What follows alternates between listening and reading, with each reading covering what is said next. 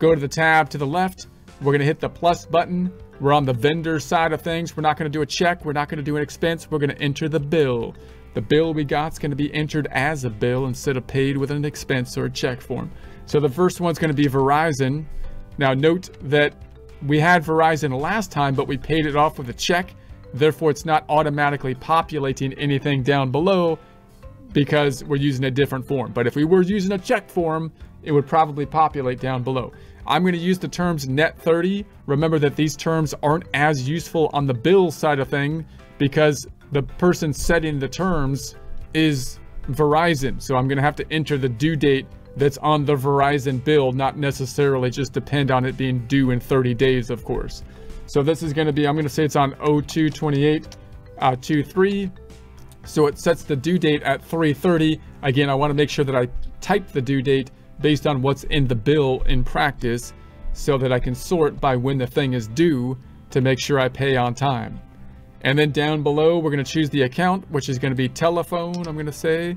Now, we already changed the telephone accounts before, so I'm going to be consistent now to what I did in the prior month to the extent that I can. So if I've already set something up, if I paid it in the prior month, now I want everything that's going to the same vendor to the same account typically. And then the amount we're going to say is going to be 360. I'm just making that up. It's not going to be billable because I'm not going to tie it into an invoice. I've got no customer because we're not going to make an invoice out of this one. What's this going to do? Well, it's a bill. That means it's going to increase the accounts payable, and the other side is going to go to the expense account of the telephone. Note that you could buy inventory with a bill, but we're just putting it to an account category, so we don't need inventory items. Let's go ahead and save it and close it. We could, of course, cancel, clear, make it reoccurring, save and close, or save and new, save and schedule. I'm going to say save and close. Save it and close it. Go into the balance sheet to look at what happened. I'm going to see what happened and sing it back to you. Why you don't sing it, please. Please. Here's the bill. There's the bill. If I go into it, we're going to say, there it is. That's what I'm going to say.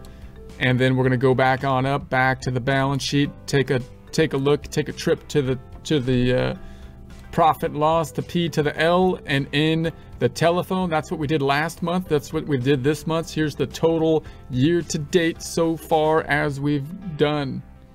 Now we can also have the sub ledger now for the accounts payable, kind of like the accounts receivable. Let's open that up, tab to the right click, duplicate, and we're going to go down to the reports on the left, and then I'm going to open up let's go to who you owe, who owes you. We're going to who you owe. Let's go to the AP aging. Let's go to the vendor balance detail. Vendor balance detail. Let's do that one.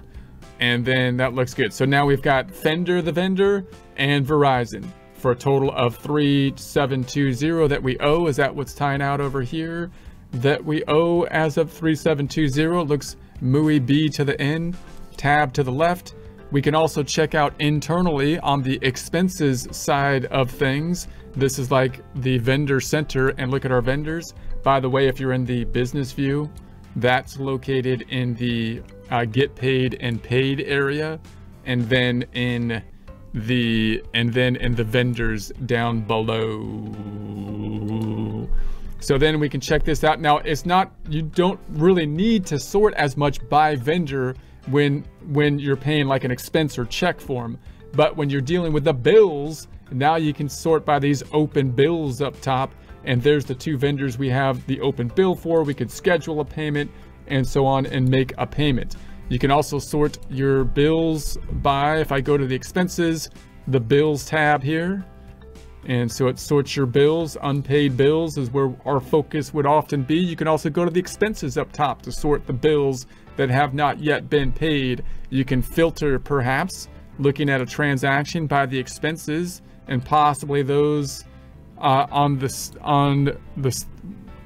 expenses, we want bills. What are you doing? And then we're going to say we want the open bills and apply it.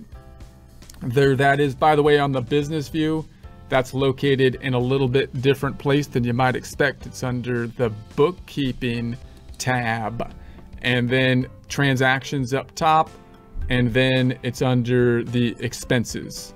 That's where that is on that view.